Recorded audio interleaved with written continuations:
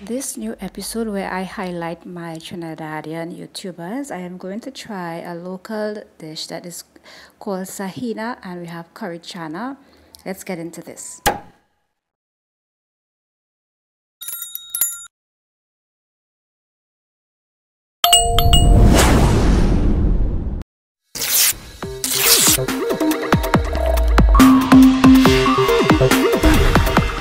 Welcome back.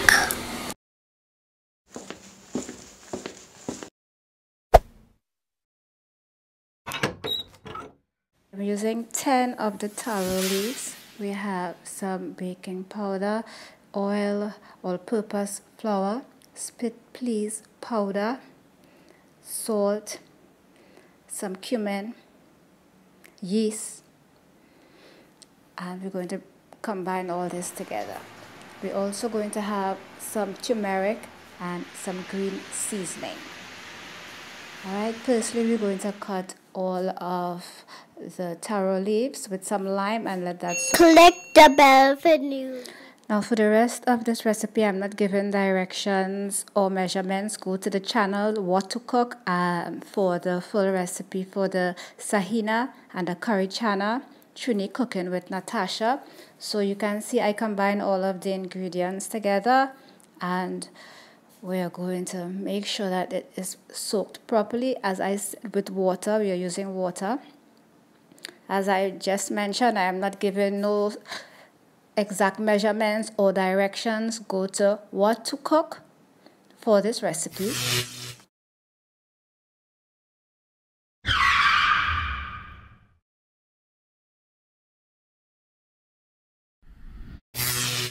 And for the curry Chana, you will go to Trini Cooking with Natasha. Every Friday, I try to highlight one of my fellow Trinidadian YouTubers.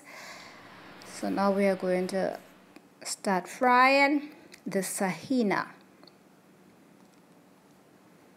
So ladies and gentlemen, make sure that your hand is coated with oil or water before you put your hand into the batter, because it isn't a solid batter and it isn't runny. As I said, proper directions and measurements. Go to What to Cook on YouTube for proper measurements and directions on making this Saheena. So I am turning them now. You can make them any shape that you prefer.